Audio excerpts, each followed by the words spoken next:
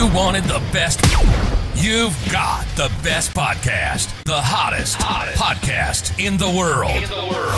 The Chris Voss Show, the preeminent podcast with guests so smart you may experience serious brain bleed. The CEOs, authors, thought leaders, visionaries, and motivators.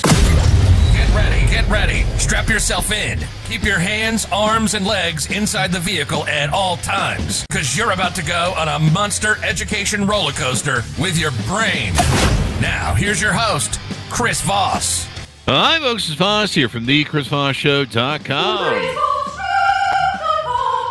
There you go, ladies and gentlemen. The Iron Lady sings it. That makes it official. Welcome to the big show. We certainly appreciate you guys coming by. Thanks for tuning in. As always, we appreciate you guys being on the part of the show. Refer the show to your family, friends, and relatives. Go to goodreads.com/Chris Voss, youtube.com/Chris Voss, Chris Voss 1 on the TikTok, and you subscribe to the big LinkedIn newsletter in the 130,000 group. We announced this on the prior show this morning, and I'll make the announcement again. We changed the massive format of the show back in 2020 when COVID started, because we wanted to open up to everybody. It used to be just mostly Silicon Valley tech CEOs and stuff like that, which it still kind of is, considering who we have on today. A great gentleman that I think you'll be excited to hear from. But we just put this out yesterday on the Facebookity. We pulled the numbers on how big our audience has grown since 2020, 4 years from yesterday, the February 5th, 2024. I should probably mention that. People watch this show 10 years from now on YouTube. They're like, what? So over the last 4 years, we've increased the show 1,405%. Not 100%, not 200%, 1,405%. How's that for fun? And we did it with your help. So we appreciate you guys taking a part in the show, and not taking apart the show, but taking a part in the show, and also referring the show to your family, friends, and relatives. We have an amazing gentleman on the show, and we're going to be talking about something that's real topical. They just launched those new Apple, I call them the Google Glass 2.0, because I used to have the Google Glass, but we'll get into it. So there you go. We have Sven Brunner on the show with us today. He is the co-founder and CEO of a company called Sphere, the enterprise standard for XR software. Sven's mission is to level up the way the world connects and works forever.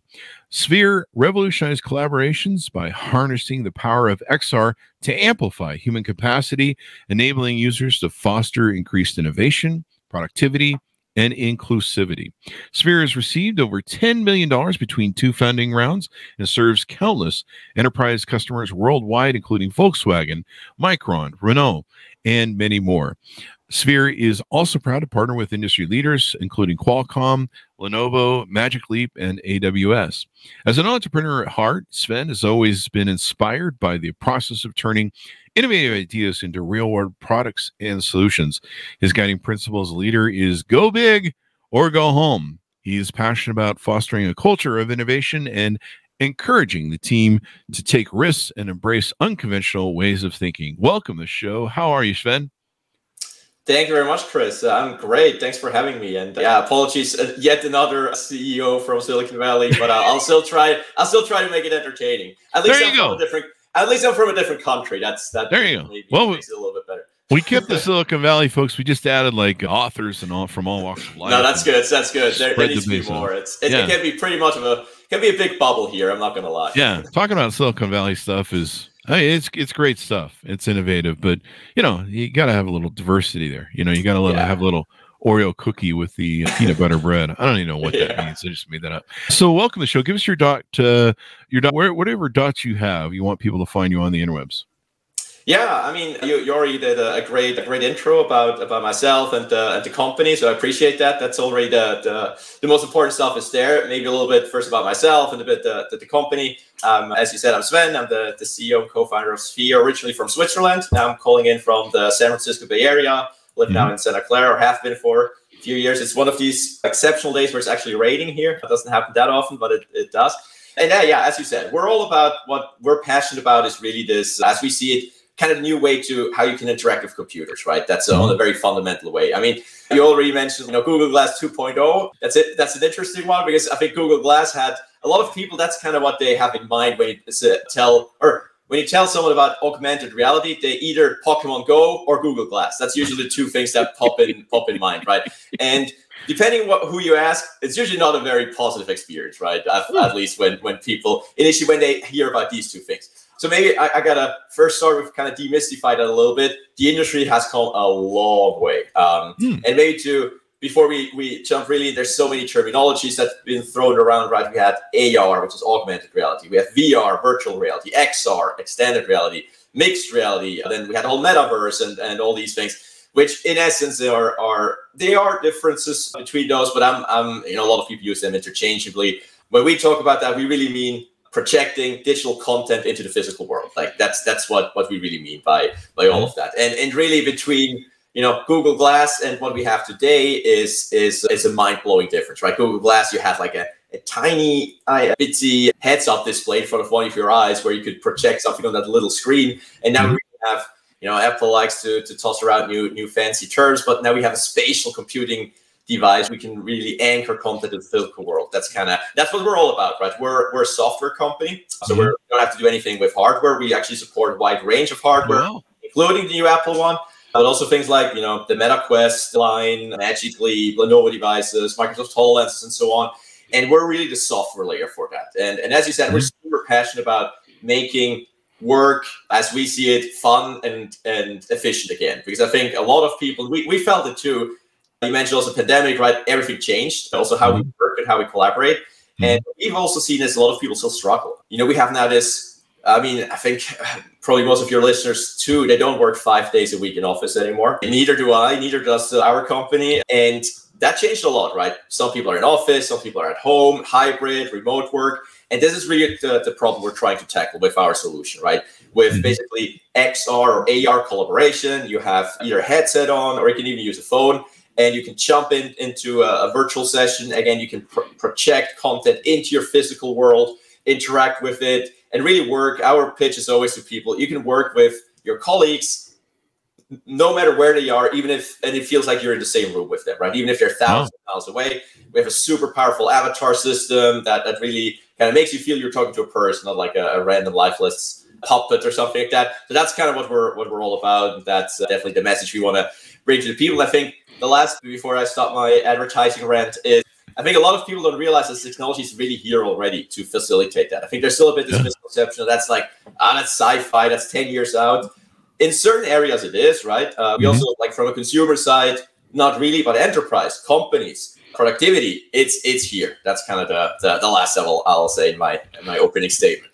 There you go. So a couple of different things there. I guess I should ask the most obvious question people are probably asking right now with the launch of the new Apple headset or Google Glass 2.0, I call it. But I know I don't know what it's called, so I'll let you fill in. And I don't care to know what it's called at that point. I'm not an Apple fan. I'm an Android person.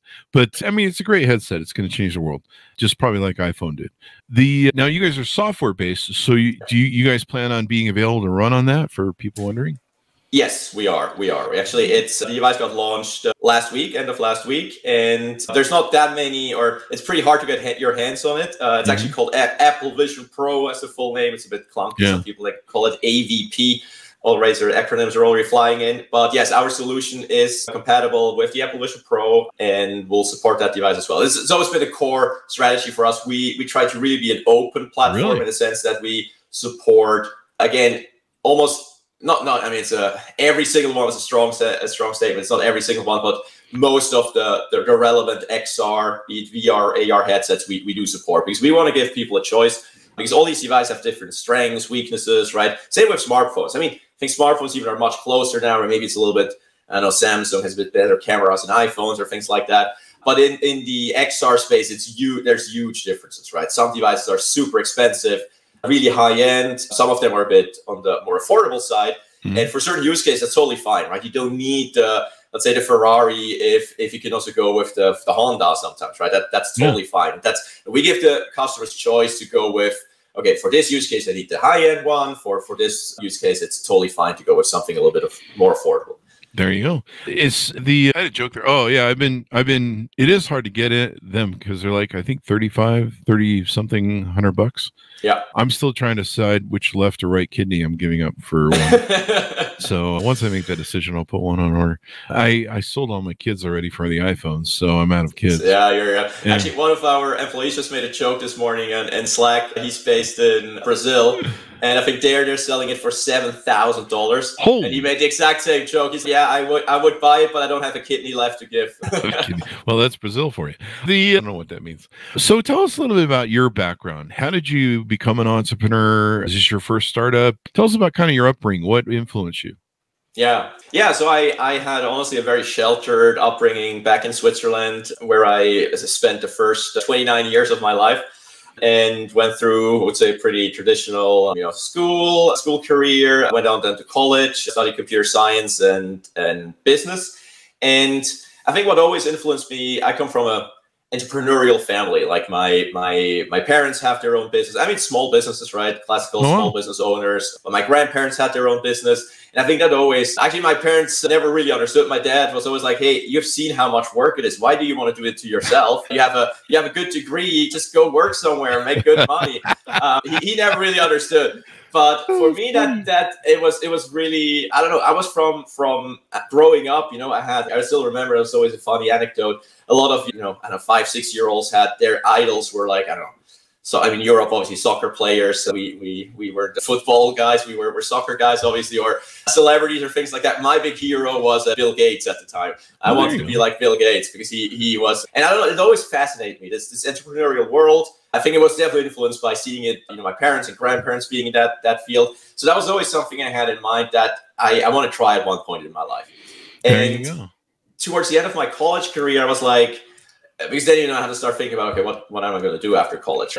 And that was right around the time when Microsoft back then announced, that was in 2016, when they announced HoloLens 1. That was like that was a little bit after Google Glass, but it was the first one that had this ability. It was super clunky device. It was also like $3,500 and nowhere as good as the Apple Vision Pros today, but it already showed the potential of the technology, right?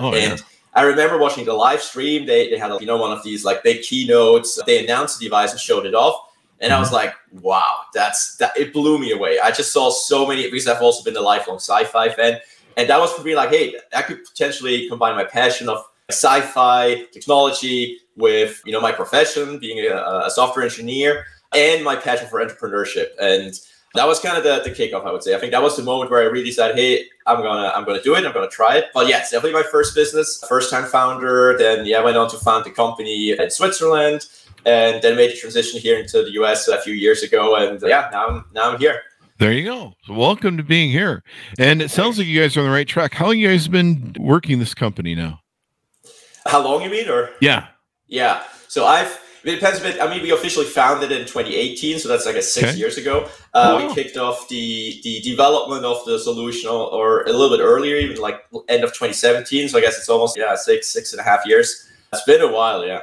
It's actually crazy when you say it out loud. I didn't even realize it. It's not something I think about on a daily basis, but when you get asked, it's it's been a while. Yeah, it's funny.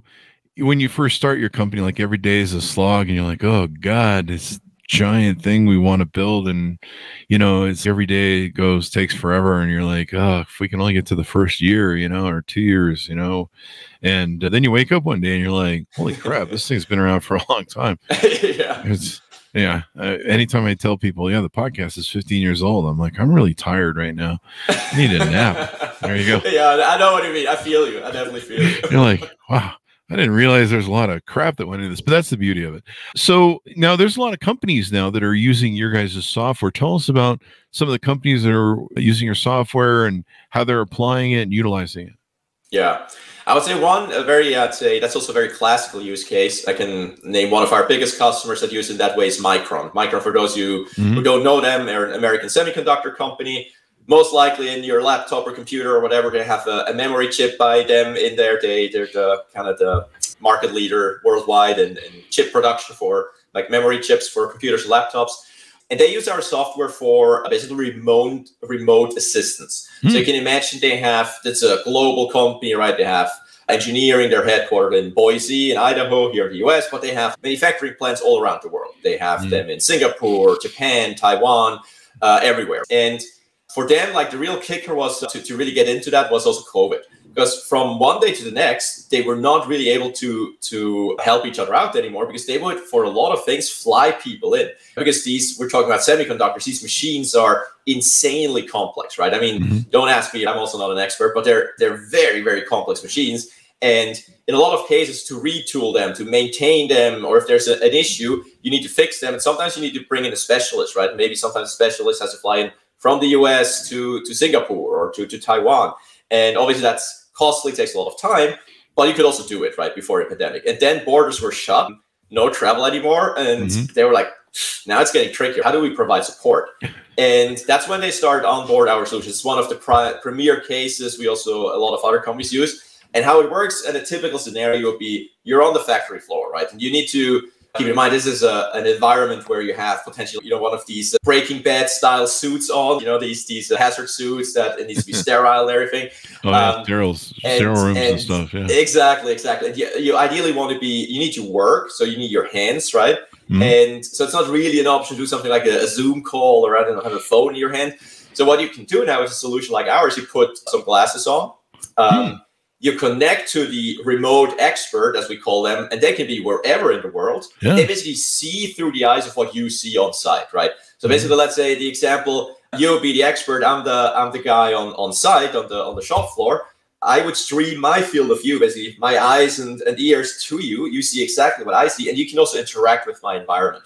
So you can send me, let's say, oh, check out this manual. You send me that manual, bam, it pops up in space, right, as a three-dimensional object. The manual to help me with this procedure. Or you can even live annotate into my field of view. You can say, oh, draw, I don't know, this screw needs to be loosened, and you can draw, like annotate, and I see it spatially. So that's kind of a way to much faster. Again, it's within seconds. You don't need to fly there. You always teleport yourself to that other employee, provide support, help them, you collaboratively solve an issue, and you're out again, and you haven't even left your office. So that's kind of a use case we see a lot, and provides a lot of value for a lot of customers out there. There you go. I know a lot of companies are really struggling with trying to either claw back workers, get them to work back in the office. They're running into a lot of rebellion from that. Sometimes it's not working well. People are like, yeah, we'll just go someplace else. And they kind of can with what's going on with the market today. And so it sounds like your concept of being able to create these XR environments would be a solution to, people who want to do hybrid or remote work and keep that whole thing, all the employees happy and all that good stuff. Absolutely. And when you think of it, it's kind of crazy. There's a huge discrepancy between, let's say, what management and executives want and what actually the employees want, right? Yeah. I mean, there's studies on that. Just for the top of my head, there's numbers that somewhat 80+% of managers and executives want employees back to office as much as possible. But I think over 65 or 66% of employees, if they had to be forced back to office full time, they would quit or consider quitting. So there's a huge gap between those. And that's exactly what you just mentioned, right? That's something we try to address, that it doesn't really matter that much anymore in terms of where you are. So to basically have the best of both worlds, right? One, if you come to office and if you work in office, you can still comfortably work and collaborate with your colleagues there. But also you can embed everyone who's remote, right? And it's because what we usually see, even if you're in a Zoom or a Teams call, there's that kind of, it's almost, the people who are on site, they're kind of, for them, it's great, right? They can easily connect and collaborate. And the other ones are almost like second-class citizens, right? They're on the screen, it's really hard to communicate with them. They feel left out. And that's not ideal. And it's just the reality of things that I don't think we're ever going to go back to 5 days a week in office. I think this is, even some people really try to push for it, but I think at max, there's a hybrid one. And I think that's actually also what I really like. I like sometimes also have to face-to-face with colleagues, see them, go into office, but I also like the flexibility of sometimes being able to work from home. And I think that's how most people see it. I mean, there's obviously the extreme sides that want always in office and always remote, but I think a middle ground is probably healthy. But exactly for that middle ground, you need new technologies to help. And exactly what you said, that's where we're coming in, our solutions like us, where you can really leverage our technology to have these virtual collaboration rooms or XR collaboration rooms and be able to work together no matter where we are, right? So basically, if you and me are in the same room, we can work together. If I have the third person that's at home, they can also be in that room and work and see the same thing. They have the same tools, they see the same digital content we place in the middle of the room. They can manipulate it, move it around. And again, we see them as an avatar, right? They're visualized. The cool thing is we synchronize a lot, right? We synchronize eye blinking, mouth movement, head movement.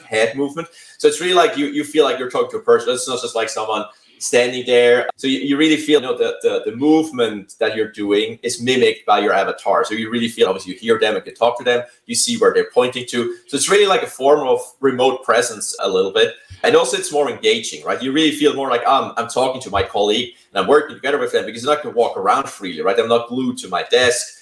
And the entire room is my real estate, right? I can have as many screens open as I want. I can have three-dimensional content. So it's a very freeing experience. And we just had last week a longer session internally where we used it for 2 or 3 hours, our own solution. Mm-hmm. And it's pretty magical, the experience, when you really think about how far we've come. And also then for us, always a reminder of how much you can now achieve with this technology. And I think it's going to pretty much change a lot about how we collaborate, how we work in the enterprise for sure. Consumers, I think, a bit further down the road, but we see already like super strong interest and strong adoption, especially in enterprises. Oh, yeah, especially in hybrid or remote working, too. Yeah. Some of the things you guys have on your website, it decreases your carbon footprint, so you don't have to, be flying executives all over the place. Exactly. Eliminate machine downtime, prevent disruptions with hands-free XR guidance, remote assistance, increase employee motivation, reduce error resolution times, sell more with unique presentations. That's the way to do it. I'll just put sell whatever I need to. Just here, put these glasses on, and they'll mesmerize you into buying something. Accelerate time to market. I imagine that can cut down too. How do you find it increases employee motivation?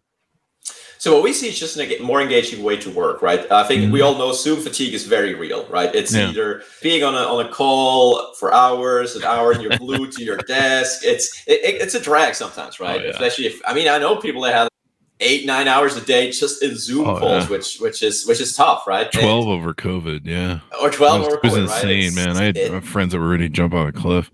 Yeah, no, it's real. It's really it's impacting your mental health in some scenarios even. And I think being able to have, as I said before, it's a very freeing experience. It's much more. You're not tied to your desk. You can walk around. It's much more engaging. It's fun. That's obviously productivity is the key. That's a focus. But we also want to kind of bring fun a little bit back to who likes meetings. Let's be honest, right? Everyone's like, meetings, like, another meeting. You have to sit in there. It's boring. And we really see, and it's also measurable. It's people enjoy it more. It's really more fun to work. Obviously, there's also the novelty effect, right? It's something you've never done before. That obviously helps, right? Got to be honest about that, because it's cool. I mean, most people who even internally, but also people who try it, just like it's a really fun experience. It's a cool experience to be able to do that in what really feels like a new way of interacting with content.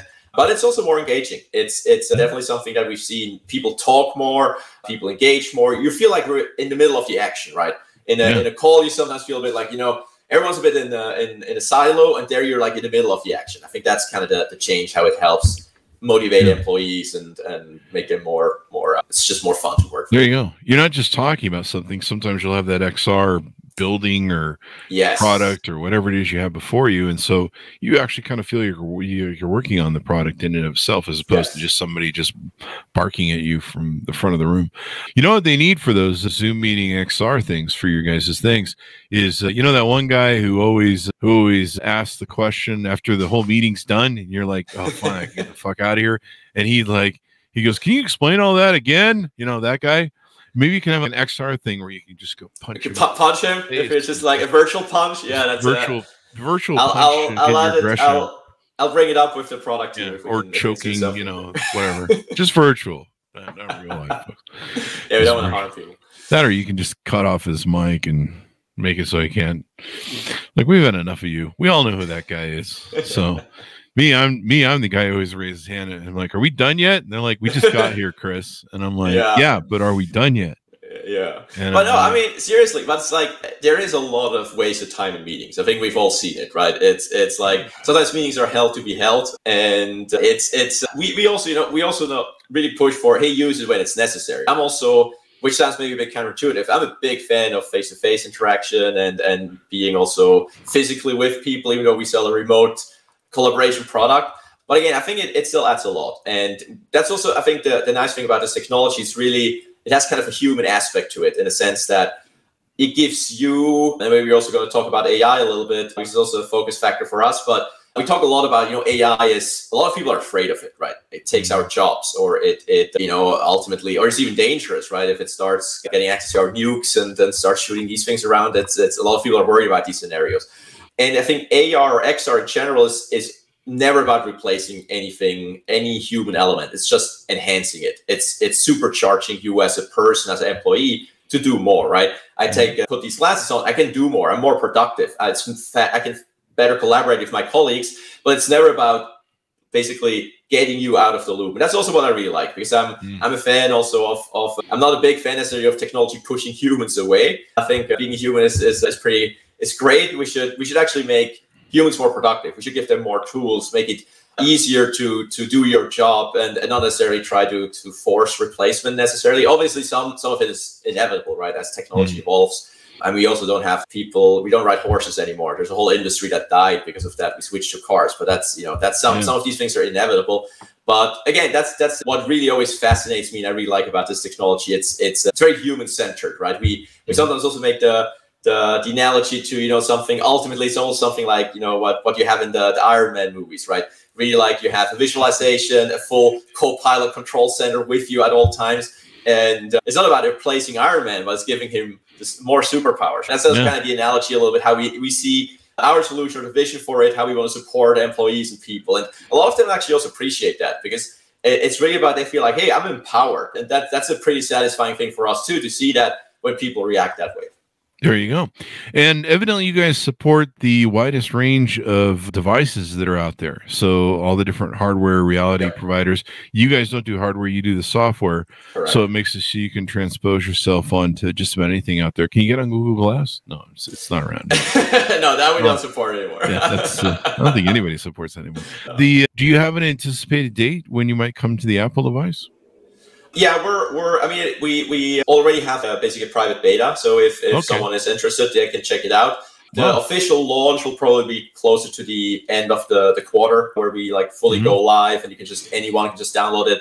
But we also want to stage it in intentionally, because a lot of people it's their first experience with a headset like that. We want to also make sure we meet them where they are, and keep them in the loop, and can show them. Because for a lot of people, it can also be a bit overwhelming, right? The first time you have this thing on your head, you've never, it's a different way to interact with it. There's no mouse, no keyboard. You have, it tracks your eyes, right? You pinch to click and things like that. So there's a lot of differences. And then on top of that is our solution with a ton of features. And you got to guide the user a little bit, especially the first time users. And a lot of them are now first time users with the Apple headset, because it's traditionally people who maybe weren't really interested in that space. And we all know Apple has a huge following, and there's a lot of people who buy whatever Apple puts out. But I will say it's a good product, right?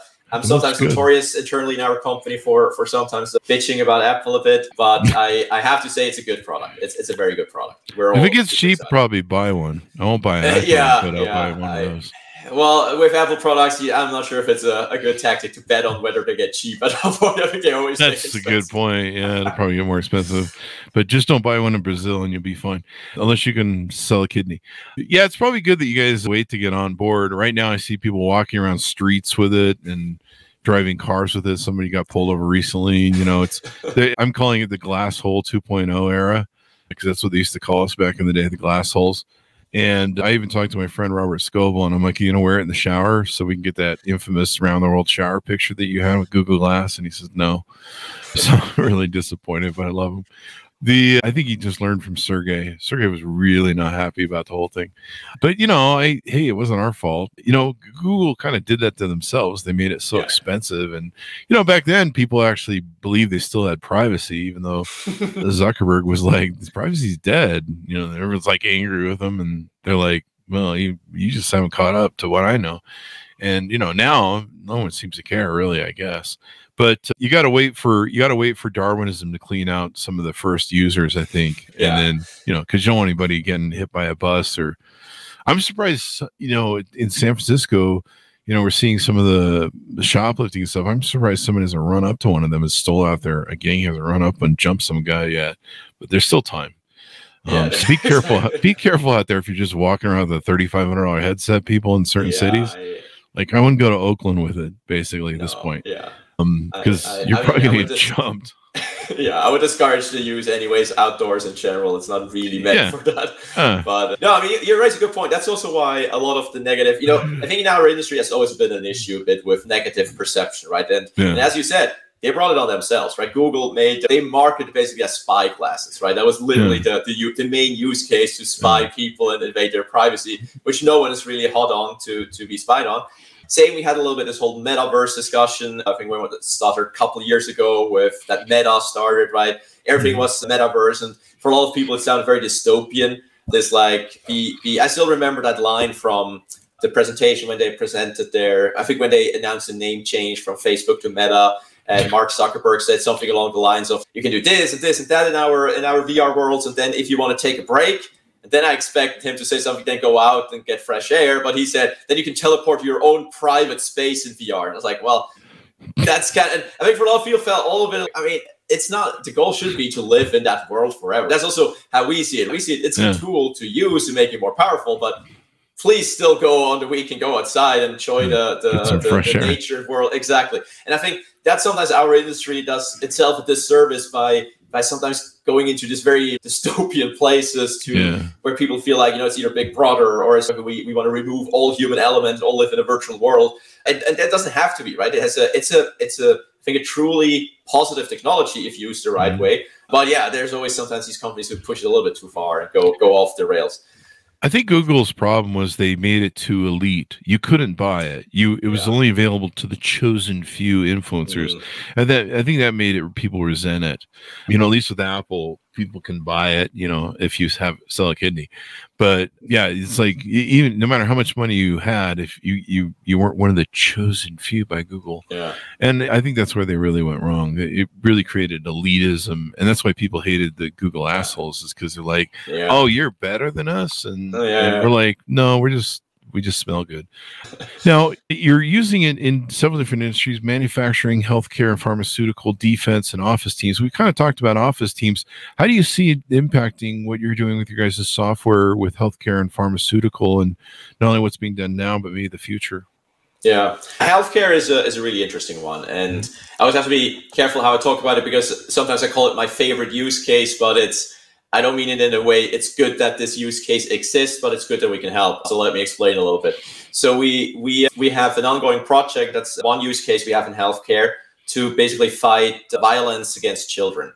And how we do that is we partner with a hospital group in Germany, the Hospital Clinic Heidelberg, and it's a network of hospitals. But the center is in Heidelberg, is a very specialized hospital, right? A lot of specialists there, and they're responsible for a radius of several hundred miles around Heidelberg to basically serve these local communities and local doctors with specialized help.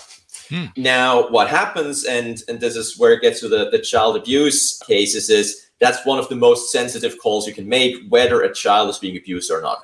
Let's say a child comes to you as a local doctor, it can be in the middle of the night, and they have bruises, right?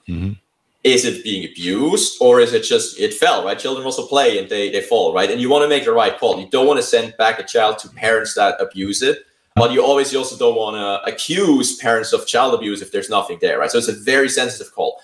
And what would have happened in the past is basically that specialist doctor would have to, even if it's in the middle of the night, get into the car, drive, could be 3-4 hours, assess that patient and that case, make that call and go back, because it's too sensitive. Because I also didn't know that, but apparently this is, you can see depending on the injuries which one it is, but you need a lot of specialized knowledge. It's not something that even like a regular local doctor cannot do that. And that was obviously very painful for everyone involved, right? It's costly, just pure cost. It's also a factor. You have to drive there, hours that this doctor cannot spend on other things. It's also very inconvenient for everyone involved, not just the doctor, but also the patient, right? Parents, child, they need to wait for hours until this is over. It's a very stressful time for everyone.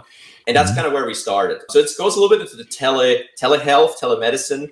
But basically then local doctor, again, similar concept, right? That time it's not a machine, it's a human being. Put the glasses on and stream their field of view to the person, basically the specialist doctor in the hospital clinic. And they examine the patient together. And, they see that they can collaborate together. It's much less invasive. And they can do it in 20 minutes, would have taken an entire night, right? Which frees up both doctors, makes it easier for the child, for the parents, and they can move on a lot quicker. And I think that's also why I say it's one of my favorite use cases. Really, again, a prime example of really a good use of technology to make things better, right? It's not hurting anyone, doesn't take anybody's job away. It's just making everyone's life easier and better. That's why I really like to use it. Again, it's obviously still horrible that in 2023, 2024, we still have so many cases, and actually they spiked during the pandemic. Unfortunately, it's a pretty almost an epidemic of now both like domestic violence, child abuse, but it's good that there's now also more tools to help and combat all of that. There you go. There you go. Somebody's writing in our comments. Is that the CEO of the Vegas event venue sphere? No, it's not. No. It's funny. It's actually really helpful. So first of all, we had the name first, just to to put it out there. Sounds like a lawsuit. C&D, you guys. Exactly. Well, the thing is, we get a lot of free attention, especially like on social media. You know, people tag Sphere, and sometimes they mean the Las Vegas Sphere, and then we get the free traffic. But if someone is listening from the Las Vegas Sphere, we would definitely be open for a collaboration. It could be an interesting fit. I haven't been in there yet, but when I was at CES a few weeks ago, I saw it from the outside. Pretty impressive. There you go. It's really cool. But no, we're not affiliated in any way. Yeah, we're talking about XR company that does software for XR, sphere.tech, folks. So look it up if you're mid-show and you're just jumping in. Maybe what you should do is make it so that people can have those, whatever headphones at home that work with your software, and then they can be in the Sphere in Las Vegas and watch you too or something. YouTube. Exactly. I'm just not sure if the other Sphere guys will like that, because then you don't buy tickets anymore, or they would have to charge quite a bit of it. But and there might be because they could sell the tickets for the people who want to be there. Like virtual tickets. Yeah, and then you're also selling tickets. It's just kind of what Bill Gates did, where he licensed the Windows. You have 5 million people watching that thing. But I can see what's going on. Yeah, I mean, we're open to it. We're not the bottleneck. So if the Sphere guys want to reach out, we're here. Yeah, we'll just get all the spheres together there. Exactly, get all the spheres together. Yeah. So what haven't we touched on that we should tease out to people about who you guys are, what you do? Tell us how people can onboard with you guys. I noticed there's a book, a demo on your website. Yeah. There's resources, et cetera, et cetera. Exactly. Yeah. So we definitely encourage. I think a lot of people are skeptical still about this. Is it really beneficial? A lot of people are like, do I want to be in headset? And what we really encourage people is that try. It's something you need to experience. It's also like probably a lot of people who are listening now. What is this guy talking about? It's hard to imagine, and it is. But I definitely encourage everyone, check out our website and a few videos. It really helps to because it's a visual thing, right? It's a very visual thing. We have a way to also, you can reach out to us, website, book a demo. Ideally you have a device, right? We can guide you how to download it, right? It's very easy, and check the solution out. We even have now, we just introduced that end of last year, beginning this year, a free tier, meaning that there's a limited feature set you can just check out yourself, right? You don't even have to pay a license up front. You can just go in and try. And a lot of the features are actually available. You can use collaboration, you can call in people and things like that. The restriction is more you can't bring in your own content. You can only use the stock content we have there, but there's stuff to play with, some fun like models and rockets and spaceships you can play with, just to get a feeling of what you can do with the solution. You can even do it multi-user and so on. So that's also a good way to kind of experience it as a first time. So it's downloading the app. And for those people who are familiar with these headsets, they have app stores too, similar to Android and iOS have app stores, right? Our app is there. Download it, check it out there. And if you want to know more, feel free to reach out over the website and book a demo. Yeah, that's kind of the best way to experience it. And then we take it from there, right? Depending on what the people are interested in and what they want to see. We also get more and more traction from research institutes, universities that are interested for educational purposes, right? And that's also something that we get a lot of influx interest. So every education adjacent folks that are listening in here could also be interesting for you. Again, similar issue, right? When we talk about engaging people in the business world, same is true for in the training world or in the education world, to make sure it's students are interested. They have a way to, and it's much more engaging. Also, if you have 3-dimensional content you can work with rather than text or just a textbook. I would, at least when I think back of me being a student back then, I would definitely have appreciated that. Boy, I feel ripped off, man. I didn't have stuff in school. Yeah, we're too old. God, if I would have had some of this stuff, I would have given a shit about school. I would have been a whole lot different student, especially when you can see like real world applications in front of you. Because then they feed you math, and you're just like, what is this going to do? Yeah. Like, I don't give a shit. And, you know, where you could see, okay, well, here's how you use math to, I don't know, engineer a building. And, you know, you can see the app, you can see the visual thing. And I'm kind of visual. I'm tactile too, or if you show me something, I can do it.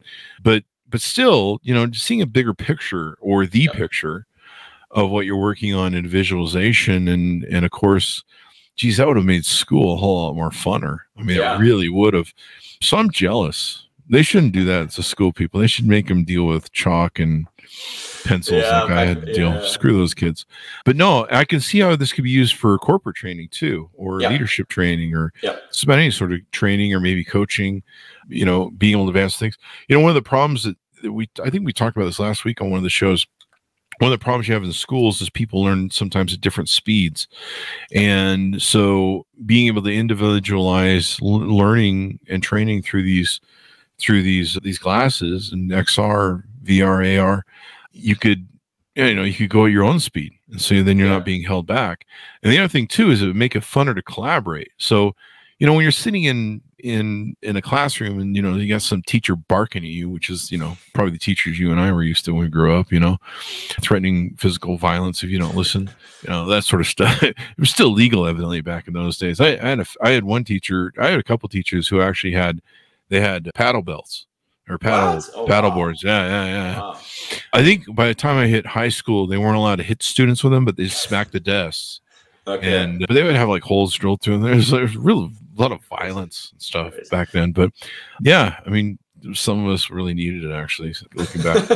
But you know, where you could, instead of having someone bark at you, trying to teach you something, being able to collaborate with everyone in the classroom where you're all wearing the glasses and you're all like, I don't know, building something or something, that would just be so much fun and more communal sort of experience of learning, rather than, you know, and then you could not have to go to the zoo. I remember we went to the zoo on a field trip one day and half the class got shit on them from the monkeys throwing the shit.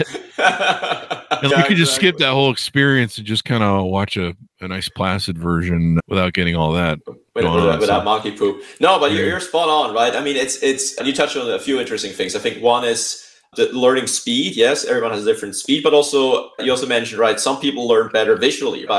When I say visually, I mean like you know, they see it in 3 dimensions and things like that. Because I think for the longest time, you know, it was textbooks, right? That was the default. Maybe if you're, I mean, I hope it changes, but for us it was like every once in a while a video, which was already a big deal. Oh, we're going to see a video about something. That's great. But it's not for everyone, right? A lot of people, and that doesn't mean they're not smart enough. It's just they learn differently, right? It's easier for them to learn with their eyes or their ears rather than just read something to perceive it or experience it. And I think there's a lot of potential benefits to that. And I also think a lot, what we see a lot is, you know, math. If you want to teach math, it's probably going to involve some textbooks. I mean, there's math formulas, right? There's no way around that. But if you teach, for example, like also then trades, right? We see that a lot. If you train someone who's going to be an airplane technician or a helicopter technician, right? I mean, training them on a textbook is probably not the greatest, right? You probably need some, you know, basics, foundational, but then you need to learn on the job, right? And with tools like ours, you can do that, right?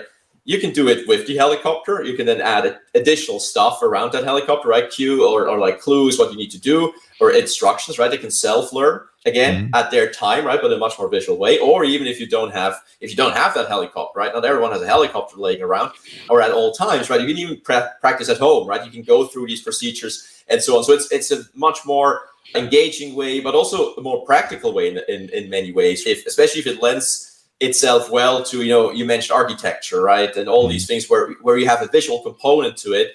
It's so much easier to conceptualize, to learn, to understand what's going on. And also the collaborative effect, right? You can do it with 4 or 5 people at the same time. You're not isolated. And even students from home, right? You do your homework together collaboratively, right? You can both be in a session, you have it there, you can work on it together without having to do, you know, you're just a boring homework. You have to sit on your desk and write it down. I think there's a lot of potential to also really improve and make school more engaging. I think, you know, in fairness, in my time, probably also your time, there were not that many things available yet that could have created a better school experience. But I think now it's almost like it's kind of a crime if you don't do it, because there is ways to make it way more engaging, get people much more interested. And I think that's will probably help with, retention of students. You have less dropouts and things like that. I think this could really, obviously it's not the old saving grace, right? It's not the silver bullet, but I think it can play a big role in it. Definitely. They talk about AI and how it's pretty much going to take over everything. And so a lot of discussions we have are, well, what's the role of human beings, and why is it going to keep us around once it takes over? And we talk about how it's our creative things as human beings, our ability to create, our ability to feel. And that's really going to still be our edge, no matter how good maybe AI gets, unless it learns to feel. I don't know.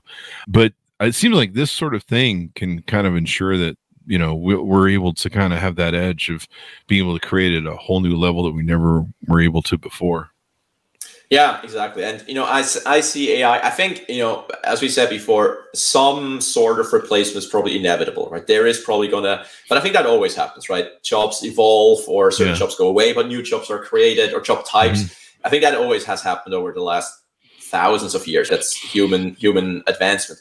But I think with AI, I think the big change is probably faster than a lot of these other ones. Mm-hmm. And but how we see it also, and this is also how we integrate it, we use it more as like your assistant. It's really more AI helps you to do more. So we're currently pushing or doing a big push in integrating AI into our product. But again, not to replace the human, but to enhance their experience. To give you an example, right? Let's say I made this example with, you have a problem, there's a machine, you need to fix it or something like that.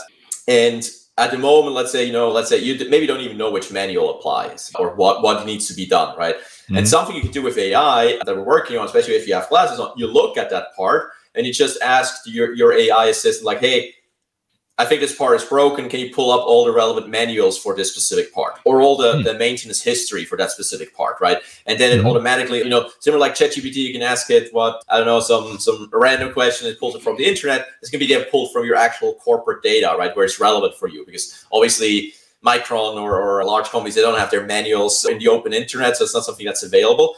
But how we approach it now, that's something the data can, or the models can be trained on that data, right? The internal corporate data, and they can use and leverage that then in a solution like ours, right? Without having to worry about being exposed to the open internet or something like that. But again, this feeds in back to, it just makes you more, it gives you more power to do your job better and more efficient, right? It's never meant to replace you, because in the end, I also believe there is certain tasks that, we humans will have an edge for quite a while. And I think also, we hopefully, we'll see what happens if they crack general artificial intelligence, what will happen then. We'll see if that's ever going to happen, or if it's maybe happened already or is imminent. We'll see. But I still think humans will always have a place for especially as you also shared in creativity and collaborativeness. And I think that's also something we want and need as humans. I think that won't go away. I think certain things will be replaced or enhanced, but we look at it from again, we're in a core an XR company. AI for us is a tool to use that makes the experience better. That's kind of how we perceive it and see it. And for that, it has tremendous value, right? It really has big value that it can really enhance your experience. It can make you way more productive, right? It feels very magical sometimes when you can talk to your device and it performs actions for you very quickly. It feels very powerful, almost magical, right? But again, it's always, you're still there, right? You're in command, right? You're in charge as a human, and the AI, the machine, is there to support and help you. That's kind of how we see it. And I think if we embrace that paradigm, we don't really have to be afraid of AI so much. We can. I think we should have guardrails. It shouldn't be like, it should, we let it run loose and let it do whatever it wants, if it then gets at that point where it has a will, potentially even. I think we need to be careful about that. But if we embrace that and really see, hey, AI is there to serve us humans in a way to whatever it is, right? Medicine, obviously, to just detect, that's not something we have anything to do with, right? But there's so many positive applications of it, and we just need to have enough guardrails, I think, for the quote unquote dangerous ones. But I look at it, I'm also a technology optimist, right? I'm usually seeing the positive side of technology, but I also fully understand people who see the dangers and the potential negative aspects of, especially, for example, something like AI. There you go. So tell people again how they can onboard with you, reach out to you, and talk to you about being a fit. Yeah, so the best way is check out our website. It's sphere.tech. So Sphere, just as you spell it, normal spelling, .tech, TECH. Our website, there you will find all the links. We have a ton of case studies also if you're interested. A few things we mentioned today. These are case studies online. You can also check out, see if that fits for your case too. There's a contact form where you can reach out to either request a demo, request more information about the product. You can also check out our socials. We are pretty active on LinkedIn. We have a YouTube channel. Just search for Sphere Tech or Sphere XR on these channels and you'll find us. And yeah, get directly in touch with us. We always make sure to try to get back to you within 24 hours after someone reaches out. But yeah, I would say website socials are the best way to get in touch with us. We're obviously also at shows here and there, especially like industry shows. If you are there, say hi and love to give you a demo. But yeah, that's kind of the easiest and best way to get in touch with us. There you go. There you go. Well, thank you very much for coming on, Sven. We really appreciate it, man. This has been really fun and insightful. Thank you. I have hope for the future. And then Good. And then maybe I'll also hope that you can work at that whole Sphere thing in Vegas, and you guys can. We'll see. I hope so too. It would be cool. There you go. Things about it. Oh, give us the .tech. I guess you may have already given that out, but let's give it again just for final purposes. The Sphere.tech. Sphere.tech. Sphere.tech. Yeah. Check it out, folks. Watch for it coming to a Google Glass 2.0, Apple, whatever the hell they're called this week. Glasses. I think they're calling them the Steve Jobs glasses. No, I guess he didn't really build them. So no, he had nothing to do with it. Yeah, you'd have to call him who's the new guy? Tim Cook. The Cook glasses. The glasses for cooking. There you go. So thanks for honest for tuning in. Go to goodreads.com/Chris Voss, LinkedIn.com/Chris Voss. Subscribe to the big LinkedIn newsletter, the big 130,000 group over there.